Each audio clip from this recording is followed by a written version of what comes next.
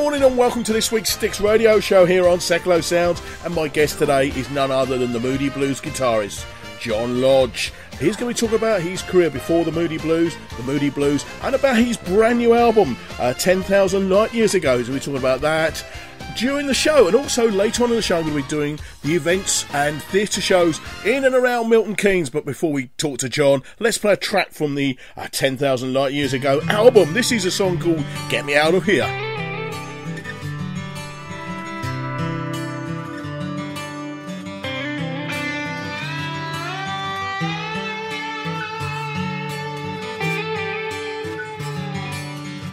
Is there nothing I can say that'll make you change your mind? Walking in this cold and lonely room, heaven only knows what lies and waits outside your door. But I guess I'm gonna find out real soon. I can feel a cold wind blowing, coming under my door. Get me out of here. Get me out. Get me out. Will there ever come a day that'll make me change the way I feel? Something's gotta give me some room. Maybe there's a time when I know I'll take you by surprise. How can I hold out till then? Love is like a dying ember burning into my soul. Get me out of here. Get me out of here. Get me out of here.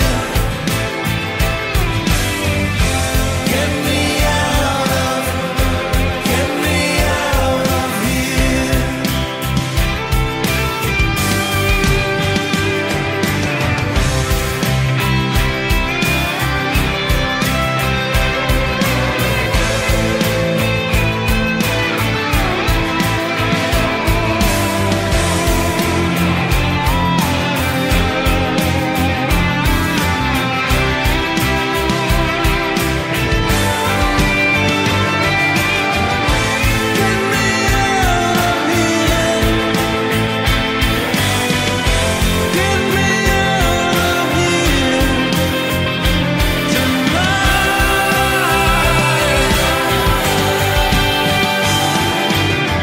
Is there nothing I can say that'll make you change your mind? Walking in this cold and lonely room, heaven only knows what lies in wait outside my door. But I guess I'm gonna find out real soon.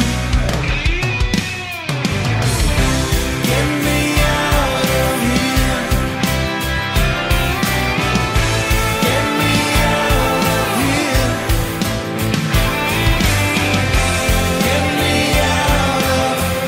Get me out of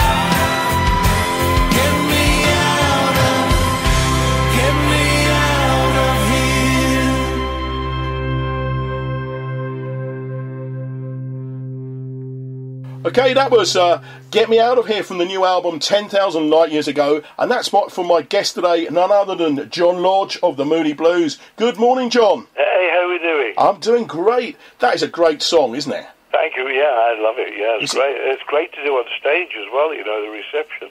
I bet it is. It's been fantastic. It's listening to the album. I've got the album and I've been listening to it. I've listened to it 3 times, I think now. It's very different from the Moody Blues stuff. Yeah, it's probably an extension of me within the Moody Blues. You know, I like the big dramatic type of songs. You know, like I suppose like Isn't Life Strange and sort of singer in a rock and roll band, and I love all the big anthem type songs. Yeah, and so within the Moodies, of course, we've got a few of them like that, like Stepping in Slide Zone, and but that's what I really wanted to do on this album. I wanted to. Particularly with the return of vinyl. That's what intrigued me, of course, from the beginning, because vinyl is making a great comeback at 180 gram, and you can get full frequency on 180 gram. And I thought, well, that's it. That's exactly what I want to do. I want to get the full frequency sound, coming off that vinyl. It's great. Actually, I love vinyl. I've still got a lot of my old original vinyl, and of course, now it's all back. At Christmas, I think it was HMV was selling a turntable every 2 minutes or something crazy. Yeah, it's incredible. I bought my grandson a turntable. He looked at it, he thought, well, where'd you put the record? Well, I've got a turntable that plugs in the back of my stereo system. Oh. And it's really, really good. And it's also handy because you can actually burn your vinyl down onto your hard drive of your computer or whatever you want to do nowadays. And I love it because to me, vinyl has a bit of soul. It does. I tell you what happened to me the other day when I was out. I always casually look round especially if I'm on the road and I've got a day off somewhere. I'll look round and see what's going on. And I went into a music store, and can you believe they're starting to make radiograms again? Really? I couldn't believe it. There was this radiogram, brand new, with a beautiful turntable in, and a beautiful digital radio. And it was just really modern, but the speakers, stereo speakers in there and everything. Yeah. And it was a real piece of furniture for the house. I thought, gee, perhaps we're getting back to that as well. Well, retro's very back, isn't it? Retro music, retro stuff is very back. So, there's something magic about it, Yeah. The big problem today, I think, is that you buy, really small Bose speakers and one great big sound, bass box somewhere you put it, or do you have some nice speakers put on the wall so you can see them? And what do you do, and the retro is like, well, it's all taken care of for you there. You've got a radiogram. Yeah, I know, yeah. Do you know, I remember my grandmother having one. God, blimey, that's going back some years. I'm regressing now. I'll be back in my childhood in a minute. It's great, though. I mean, let's talk about how your early life before you joined the Moody Blues and the bits and bobs about, if we may. You originally was born in Birmingham, if I'm correct? Yeah, Birmingham, Erdington, England. A little area in Erdington called Birches Green. And it was a development, council house development, I think probably built just before the war, because I know a bomb landed on the middle of the cul-de-sac where we lived, and not that I was there, of course, those days, but knocked a few of the houses down. So obviously it was built just before the war, and it was a very nice place.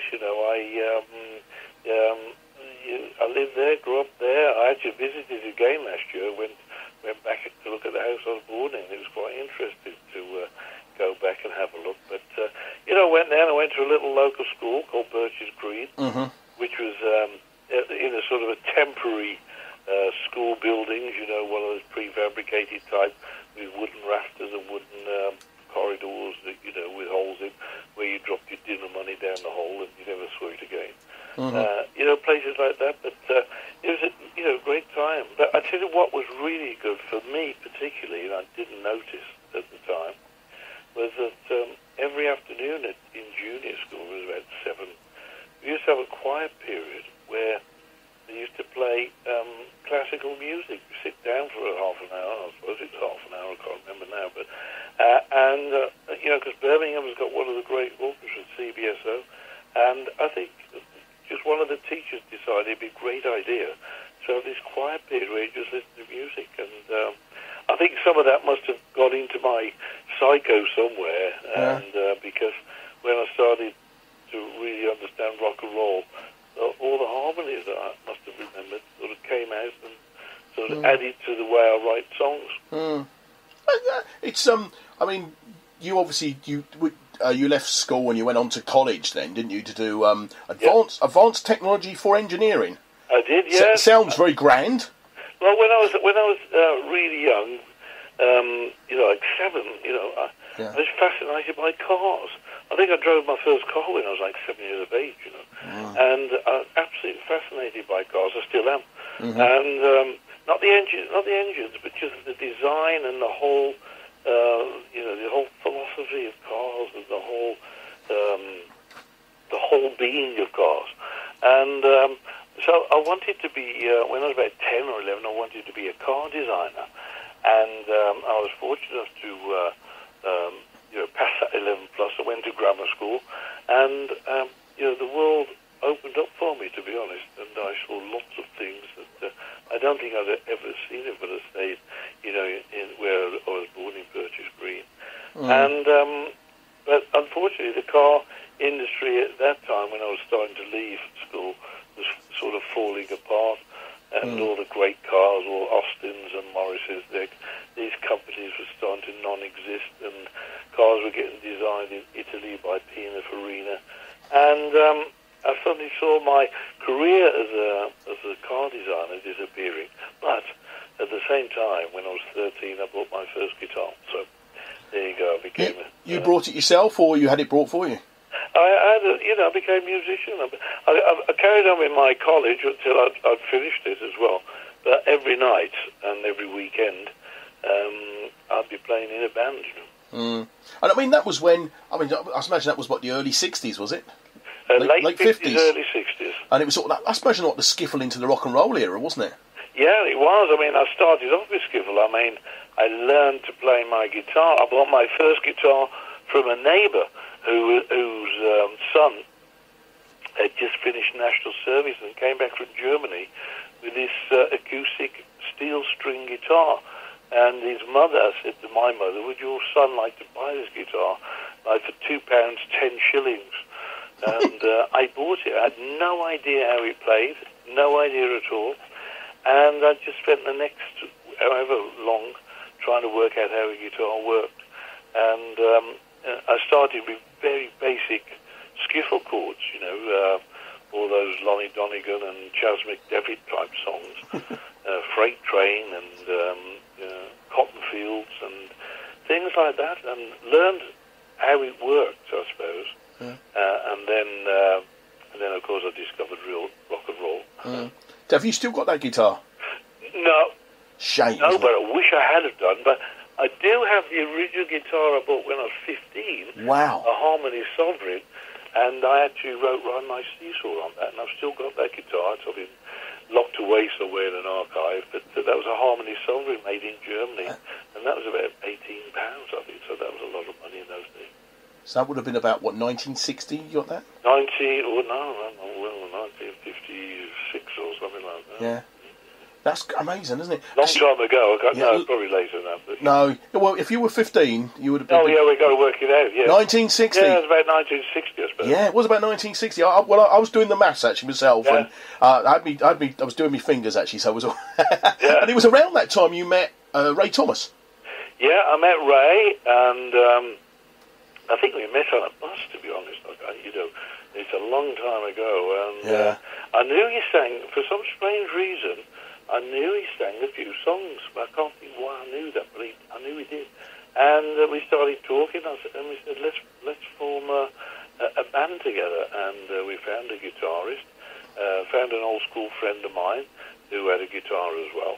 And then we knew of a drummer who lived by us as well, so we rented a scout hut in Pipe Hayes in Erdington, Birmingham.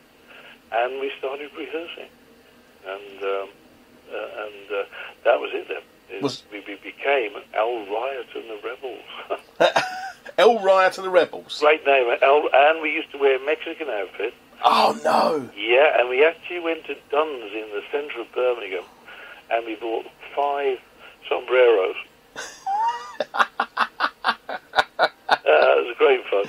Great stuff. So how did that, from that group, how did the Moodies get together, and whose idea was it to call yourself the Moody Blues? Okay, what happened was that, to be honest, I'm a bit younger than the other guys, and I was still at college, and you remember there was a thing called, the Liverpool Beat or whatever it was called, I can't remember. Mersey Beat, yeah. And they did all this, and then they came to Birmingham and did auditions for Brom Beat, and